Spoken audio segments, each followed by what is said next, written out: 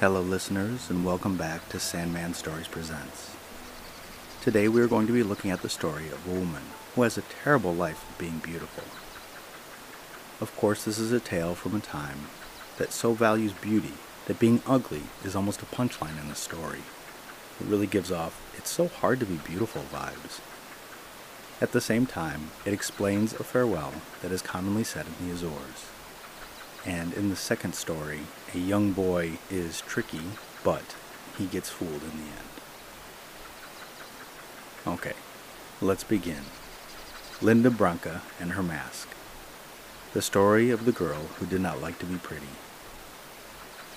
Long ago there lived a girl who was so pretty that she grew tired of being beautiful and longed to be ugly.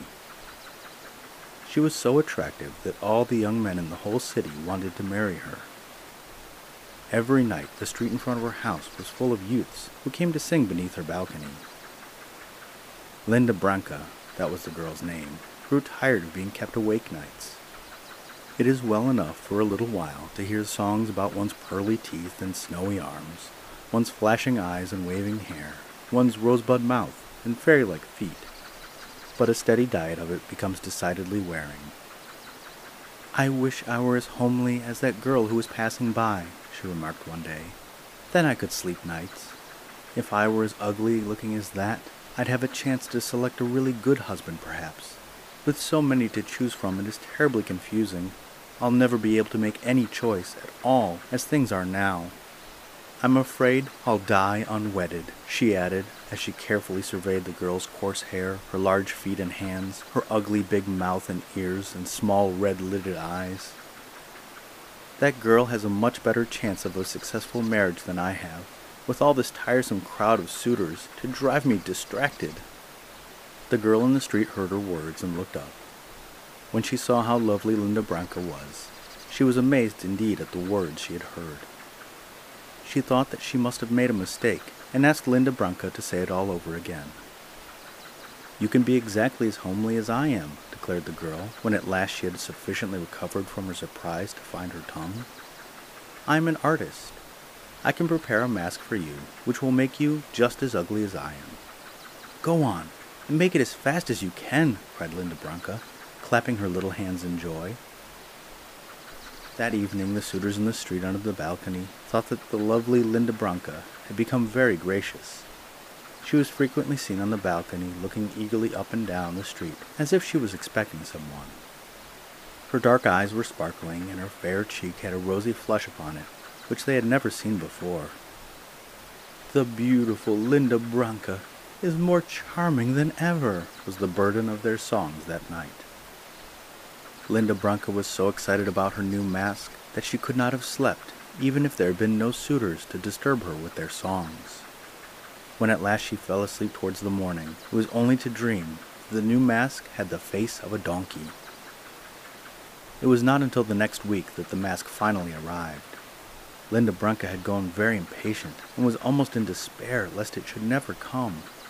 When at last the girl brought it, one could easily see why it had taken a whole week to prepare it. So like a human face it was, that it was obvious that the making of it had called forth great patience and skill, as well as necessary time. "It is even uglier than I hoped it would be," cried Linda Branca in delight when she saw it. Surely when she tried it on, no one of her suitors would ever have recognized the fair Linda Branca of their songs. Now Linda Branca had no mother, and her father was away on business, so it was an easy matter to prepare her departure. Linda Branca's father was a man of wealth who spared no money in giving his daughter beautiful gowns to enhance her rare beauty. She had one dress of blue trimmed with silver, and another of blue embroidered in gold. As she packed up a few belongings to take with her, she decided to add these two favorite garments. "Who knows, maybe I may need them sometime," she mused as she rolled them up carefully. With the ugly mask upon her face, and dressed in a long dark cloak, she quietly stole out of the house. She went to the king's palace in a neighboring city and inquired if they were in need of a maid.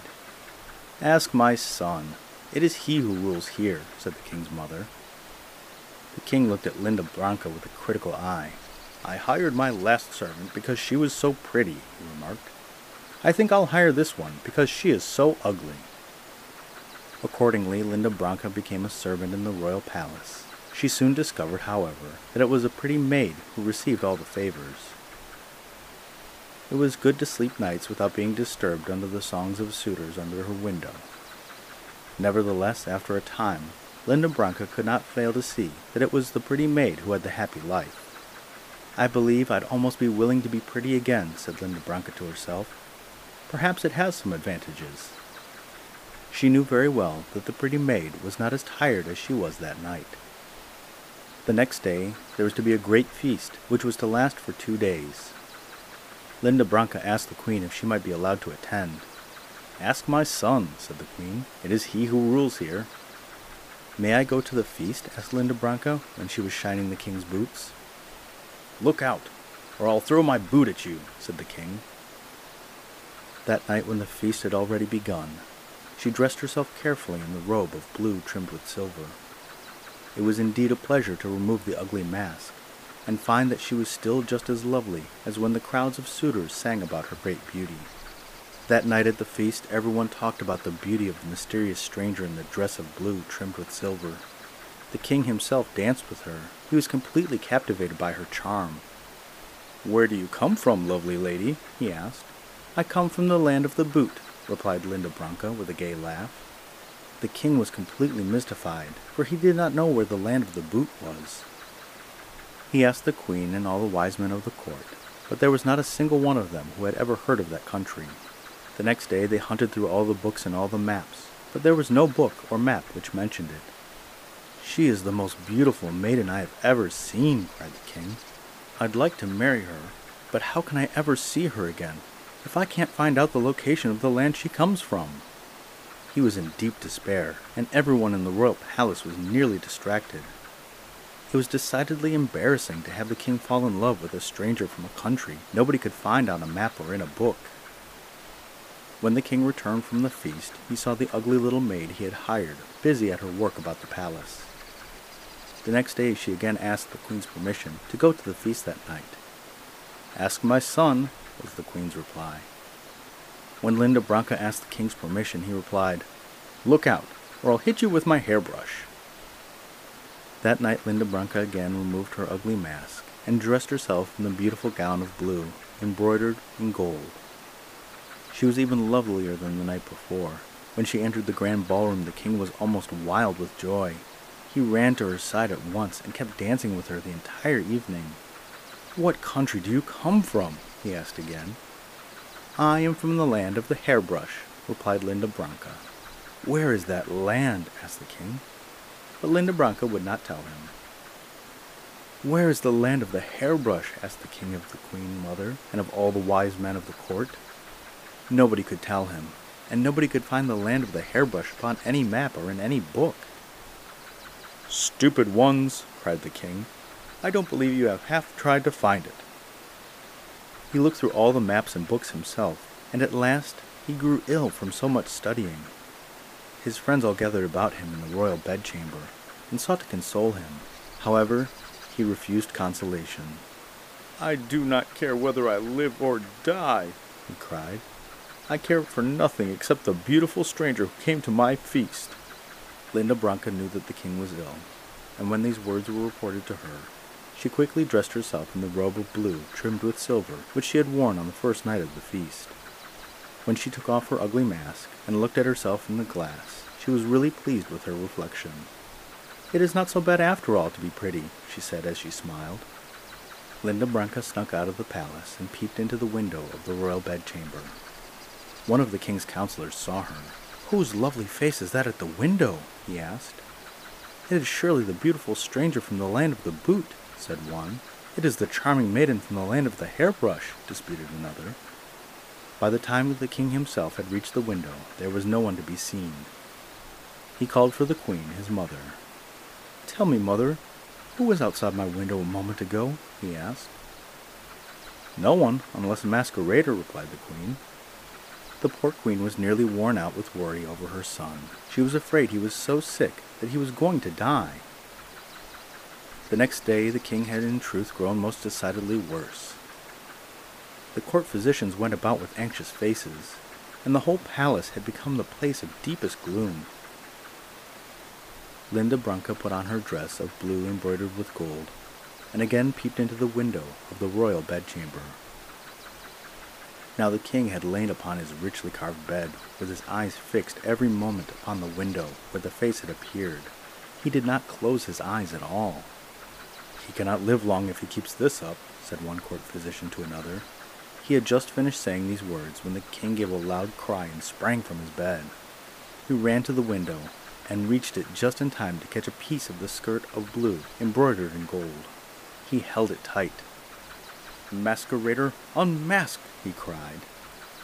Linda Branca had hastily put on the mask which she had brought with her, and now she looked up at the king with the face of the little servant he had hired. She took off the mask and smiled into his eyes. "Now at last I know who is the beautiful stranger from the land of the boot and the land of the hairbrush," cried the king. When Linda Branca had told the king, the queen mother, and all the courtiers her whole story, everybody laughed. "Who ever before heard of a maiden who wanted to be less beautiful than nature had made her?" cried the wise men.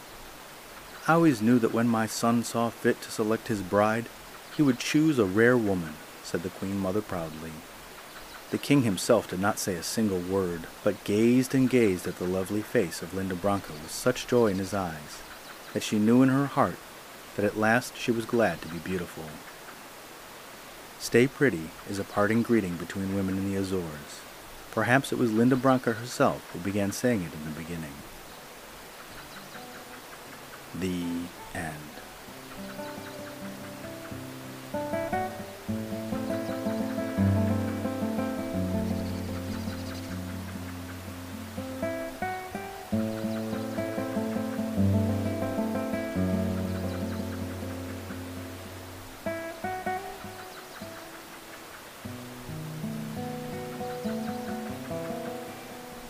Okay, and story number 2 is about a boy who thinks he's pretty smart, but is outwitted in the end.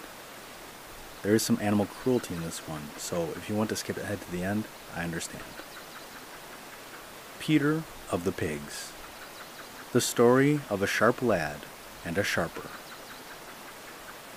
Long ago there lived a man who employed a boy to take care of his pigs. The lad's name was Peter, and he was commonly called by everyone in the countryside Peter of the Pigs. One day a man came up to him and said, "Sell me these 7 pigs."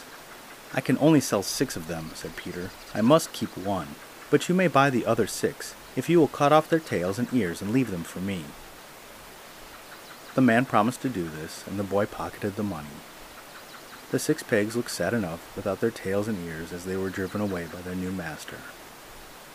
Peter led his one remaining pig down to the sand pit. He buried it halfway in the sand. He buried the tails and ears of the other 6 pigs too, so that part of them stuck out. Then he ran with all speed for his master. "Come and help me get the pigs out of the sand pit," he called out. His master ran as fast as he could to the sand pit. There he saw one of the pigs halfway out of the sand. He and Peter together soon pulled it out completely. Then he took hold of the tail nearby. To his horror, it appeared to break off in his hand. "Run to the house and ask my wife to give you 2 shovels," cried the owner of the pigs. "With these shovels we can dig out the rest of the pigs." The boy ran to the house. He knew that his master kept his money in 2 big bags. "My master says that you shall give me his 2 money bags," said Peter to his mistress. The woman did not approve of doing this. "Are you sure he said both of them?" she asked. "Yes, both of them," said Peter. "Go and ask him yourself." Accordingly, the woman ran out of the house. "Did you say both of them?" she called to her husband. "Yes, both of them," he replied. "Be quick about it, too." Of course, the poor man thought that she was asking about the 2 shovels, which he had sent Peter to get. Thus Peter received his master's 2 bags of money, and set out into the world, with the bags on his shoulder, and his pockets full of the money he had obtained from the sale of the 6 pigs. After a time, Peter of the Pigs met a robber. The robber stole one of his money bags and ran away with it. Peter ran after him. Now it happened that the robber had just killed a deer. He was carrying the liver inside his blouse. As he ran, he threw it back, so that he could run faster. Peter saw what he had done. "If you want to catch me, you'll have to throw away your liver too," called out the robber over his shoulder. Peter of the Pigs pulled out his knife and cut out his liver. Of course, he dropped dead at once. When at last Peter's master had found out that he had been deceived, he ran after the lad. As he found him laying dead there by the wayside, he said, "Oh, Peter of the pigs, you were sharp, but you found someone who was sharper." Thus it is in life. The end.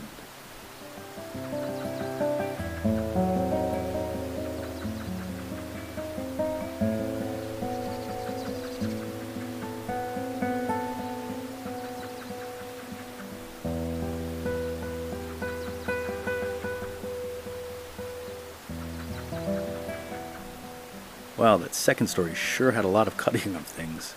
I liked how the boy was tricky and got the 2 bags of money, and even had the farmer confirm the 2 bags, but I was not a fan of the cutting pigs' ears and tails, but stories back then were not always for the faint of heart. I did like it in the first story when Linda Branca figured out that sometimes pretty people do have it better. It can be easier for their lives. Also, if you didn't catch it in the name, Linda Branca is beautiful white in Portuguese. It also had a bit of a Cinderella vibe with the hidden beauty and the prince. And the podcast shoutout this week is to Spook Central Station. The hosts, Mistress Macabre and Lobotomy Lad, read out creepy stories and investigate mysteries. If you want to watch instead of listen, you can hop over to their YouTube channel as well. They are really swell people who just like a bit of spookiness in their lives. So if you want to be creeped out by some wonderfully eerie stories, go and give them a listen. Sometimes I listen when I want to get a bit of a spine tingle. And if you like them as much as I do, go and give them a review and a rating on iTunes, Podchaser, Good Pods, or Spotify. And the listener shoutout is to Bucharest, Romania. As Anchor isn't giving me any specifics on where people listened in Romania, I'm just going to pick the capital and get to it. Romania is a rather cool country. Its name reflects its history as a place where Romans settled. Probably the most famous resident of Bucharest is Prince Vlad III, also known as the Impaler. Bucharest has been the capital of Romania since 1862, when Moldavia and Wallachia joined up to become the Principality of Romania. And like most places, I would love to go and visit there. Apologies for my Romanian, please bear with me. Mulțumesc și noapte bună. Thank you, and good night.